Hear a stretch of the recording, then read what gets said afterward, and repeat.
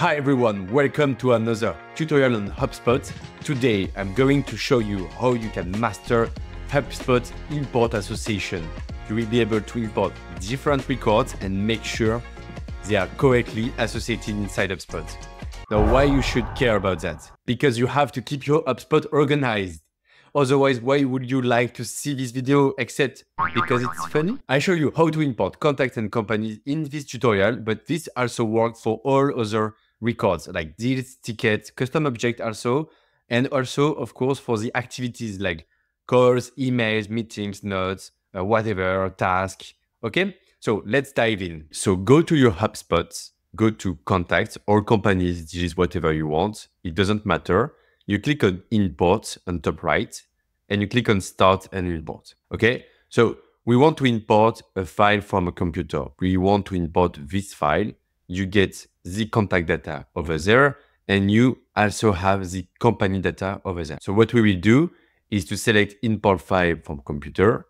You click on next, and now we know we have companies and contacts. So I will select both, but you see, you can also select activities or different objects.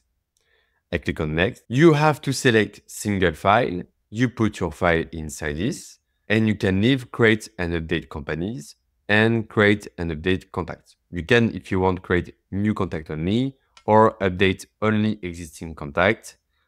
In this case, we want, so for different objects, you have some properties that are unique for this contact object or for this company object. So for company, it's company domain and of course the record ID.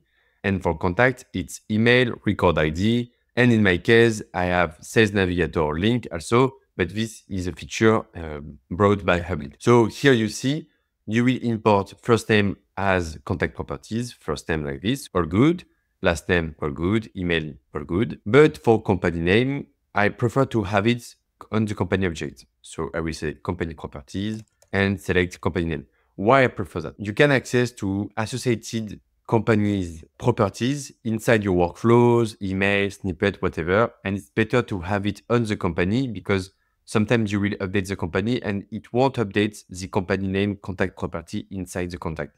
So it's better to have it on the company and don't use the company name on the contact level. Domain, it's all good. And company, I will set the industry. Same philosophy here. You can access to it. And here you see you have 4 errors. So why do we get errors? It's because the text of the industry. So for example, if I go back to my sheet here, it's technology. But inside my HubSpot, the industry property is a drop-down value and it does not contain technology. If I search for technology, you see I have biotechnology, information technologies, and nanotechnology. So I have to map this industry technology match with, for example, information technology and services. For education, I can search for education, and you see I have 3 types of education. So I will say education management, finance, financial services, and healthcare. I prefer to have hospital and healthcare. Now you can close the tab, and now you see the error has been fixed, and I can click on next. You can rename the import. You can click on create a contact list from this import. I personally prefer that, but it's not mandatory. It's easier to find this contact again in 1 or 2 weeks, and you have to agree for this. I don't set them as a contact marketing because I don't want to push them, for example, email, a newsletter or something like that. But if you want, you have to set this contact as marketing contact.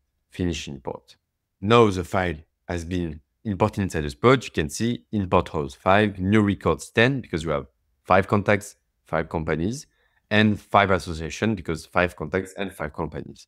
If you get some issues, you can find it over there and you can download as a CSV so you can better understand where was the issue and fix it manually. And now if I want to find these contacts inside my database, here I have only contact owner where it's not assigned. So I didn't assign when I upload these contacts. Of course, I see them, but I can click on advanced filter, search for import. And here you see you have import file sheets 1 CSV, and this is my contacts.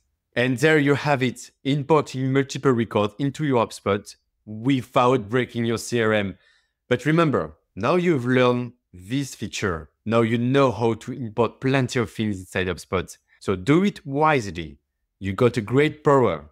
And you know what we say. It comes with great responsibilities. So thanks for joining. Check out my YouTube tutorial if you want to learn more about HubSpot. Until next time, this is Bastien signing off.